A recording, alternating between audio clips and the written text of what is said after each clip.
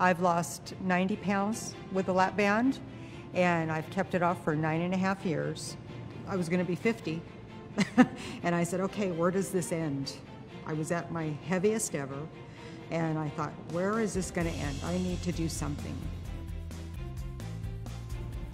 It was not invasive. It was reversible. It was the best option for me. You know, a day or two off of work and you're back to work. It was just easy, and if you need an adjustment, you get an adjustment. You know, needed to loosen it or tighten it a little bit. It just was easy.